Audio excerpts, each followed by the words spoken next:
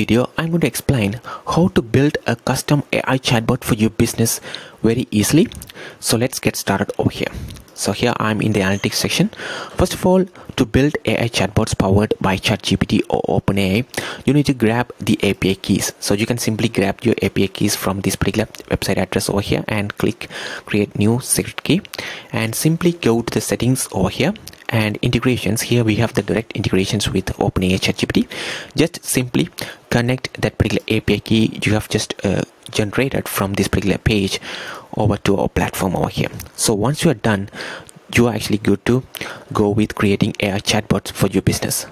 So first of all, to create an AI chatbot for your business, you have to come up with your business information. That particular business information can contain a small introduction about your business. What services do you provide? You can include the pricing information, the contact information, also some sort of frequently asked questions by your customers. So this is just a simple introduction of what sort of business information you can have. So here I have actually generated business information using ChatGPT. So this is actually related with a plumbing company. So it says Majestic Aquaflow Plumbing Solution. So some sort of introduction is here, the service, and also how to contact them, and also some frequently asked questions as well. So what you can do here is that you can simply copy all these information over here. All right. So let me copy the last paragraph as well and simply go to integrations, OpenAI ChatGPT, click edit over here, and you have to simply paste the information over here. So we also have some other information over here. So let me delete that one and paste it over here. So here I'm also going to cover how to qualify leads and also generate leads as well.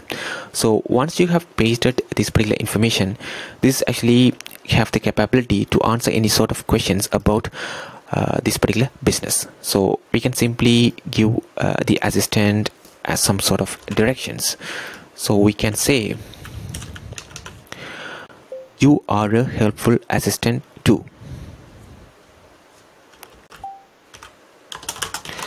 Majestic Aqua Plumbing Solutions. So I have just added just sort of simple sort of prompt over here. Respond to customer questions in just 1 to 2 sentences. So here I have added a simple prompt. You are a helpful assistant to this particular plumbing company and respond to customer question in just 1 to 2 sentences. That's it. And here we have all the information over here. So now you can actually ask any sort of questions about this particular business and the chatbot will actually respond to us. So here make sure this is switched on as well, automated responses, so that whatever the business information we have provided will be used to respond to our chatbot. So here, as I mentioned, this can actually works on multiple channels. So in this account we have only 4 channels connected, but we actually support other channels as well. See what happens.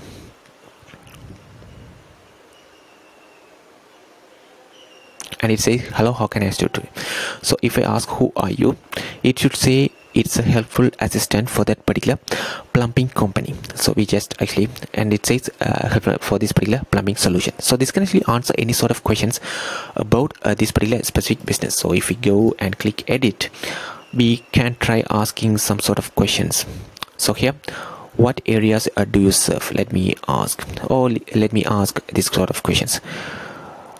Do you serve city, town?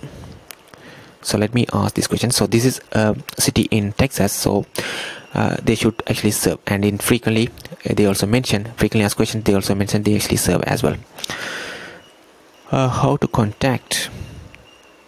So here I'm just asking some sort of frequently asked questions and it simply respond to us. So let's see how this actually respond to us, calling this particular number or contact form on the website.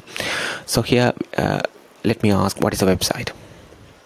It should respond with the website as well. So here, this is the website, majesticaquaflowingplumbing.com. Okay, that is surprising. So when I ask what is the website, it simply says our website is Chatting Media, but the response we actually expected was majesticaquaflowingplumbing.com. The reason is that before actually even contacting ChatGPT, our platform actually check if you have any sort of automated responses set up over here using the keywords. So here, if we go to the automated responses, here we have this when a particular customer says a website, it should actually respond with the our website is chattingmedia.com. So that's why when a particular customer says what is the website, so this actually works for the include. So even if they say website or what is the website, or if their message actually include the word website, then this particular response will be triggered, and the priority is given for these automated responses based on the keyword. And if we don't have any sort of automated responses based on the keywords is set up over here, then only it will go to the ChatGPT and answer the customer's questions. So here, if I switch this on, it simply won't work. So if I ask the same question again, so let me simply copy paste this particular information and ask.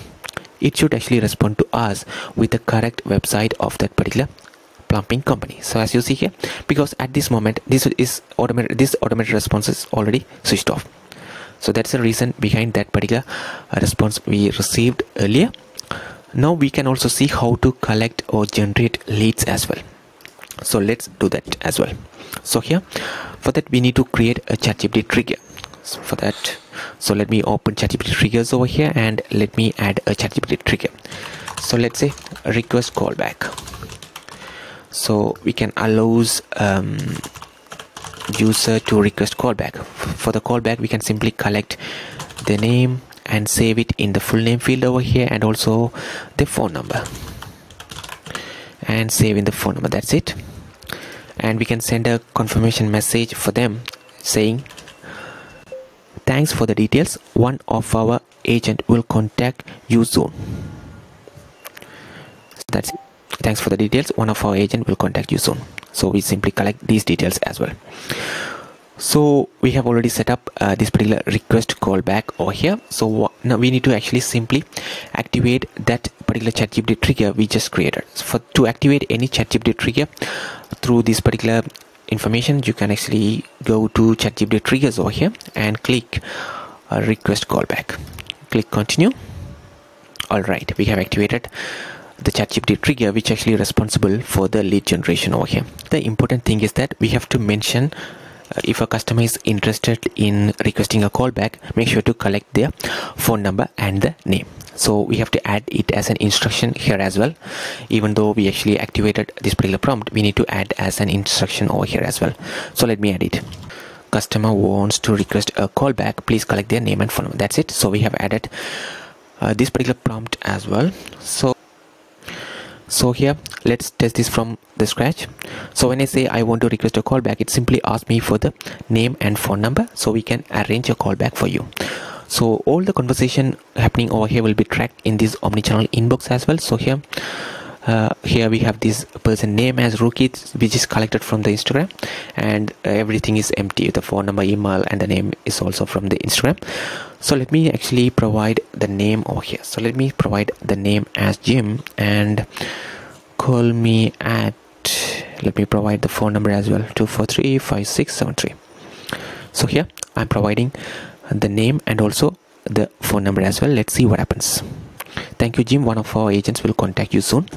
So here, if we refresh this particular inbox over here, we should see the updated details we have just provided, Jim and the phone number. And as you see here, the Jim is here and the phone number is already here as well. So that's how you can actually generate leads from the particular chatbot as well.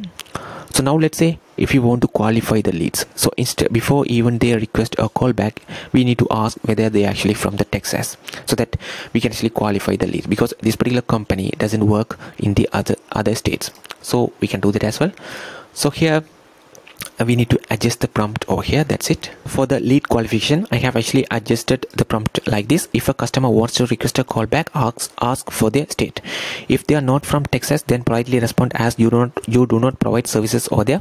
If they are from Texas, then please collect their name and phone number. So let's see how this actually works. So here, so for that we have to actually clear the OpenAI history as well. So here, let me show that as well. So if you want to test the particular chatbot multiple times, and also you want to see how the prompt works, so here it's better to have a single flow over here created, so named as delete OpenAI history something, with a single action, which is delete the message history, so which simply clears the message on the OpenAI platform.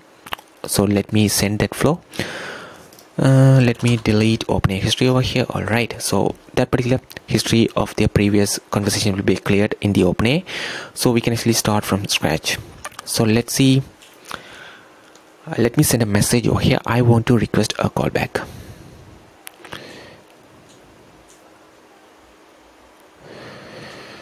And see what happens over here.